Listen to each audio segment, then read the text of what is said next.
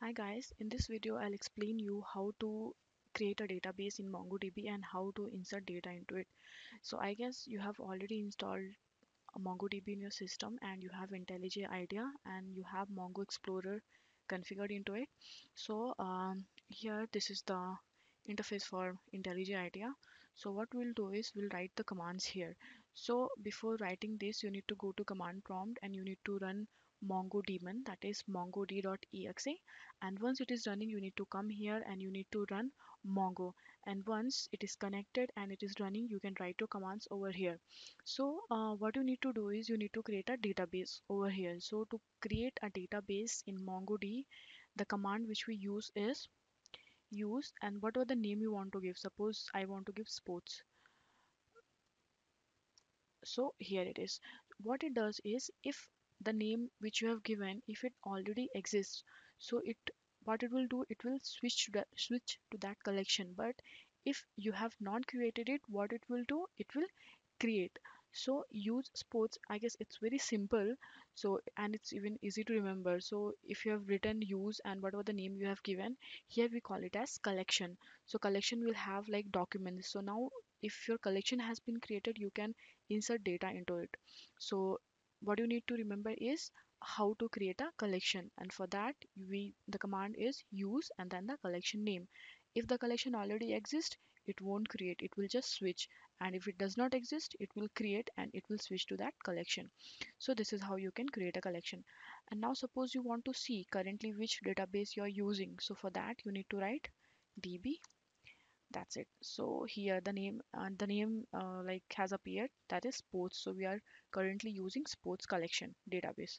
So and suppose now you want to drop it, so for that the command is even simpler. You need to do db dot drop database.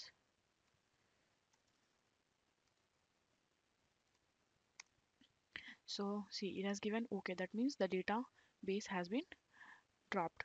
So and if you want to clear it up, just right click and clear, but I want that sports collection, so again I'll create it. So I guess this much you have understood. And now suppose you want to insert data into it, so you can simply uh, write your insert query. And so what I'll do db dot players dot insert. So I guess now you're having a question, which is we don't have a collection named players. So how can you insert data into it? Actually, MongoDB is pretty smart. So what it will do, it will create a collection named players and it will insert data into it. You don't need to separately create collection as players. So what I'll do is I'll just sorry, db dot players dot insert. So I have already written something, so what I'll do, I'll just copy and I'll paste it over here. So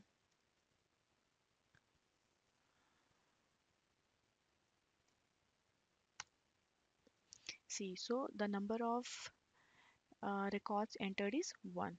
So look again, what I have done is I've simply written db dot collection name dot insert query, then round braces, and under round braces in curly braces I have given the data.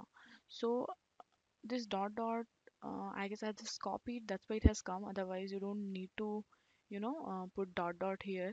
So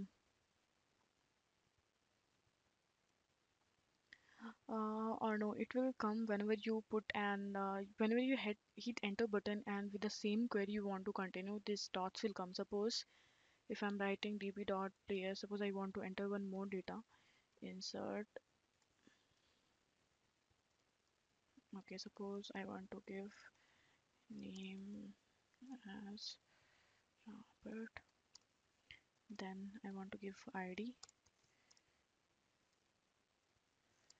Okay, so only two things I want to enter, and the curly braces and the round braces, and hit enter. See, records entered 1. So this is how you can insert data. And if suppose you want to enter more number of data at once, So you can even use arrays, so you can enter arrays of data. Suppose if I go here and if I suppose I want to enter these two at a time, so what I'll do, I'll just copy, I'll go here, so db dot players dot insert round braces, square braces, and control V. Then I need to close my square braces, then round braces, hit enter. So yeah, you can see number of records inserted is 2 now. So this is how you can create an array of data. What you need to do is you need to just put square braces, extra square braces. So now you have entered enough data. Suppose you want to see whatever data you have entered. So what you can do is you can, write a command, and it's simple. You can write db dot players dot find. See, all the data has come here, and suppose, I guess it's pretty, you know uh, tough to read. So what we can do is we can, make it even more readable. For that we need to write db dot players dot find dot find dot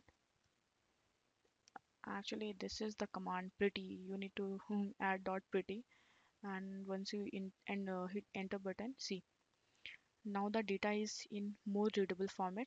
So this is how you can insert data and you can read it. To insert, you need to write db dot collection name dot insert and give the data into it. And if you want to read it, you need to do db dot collection name dot find.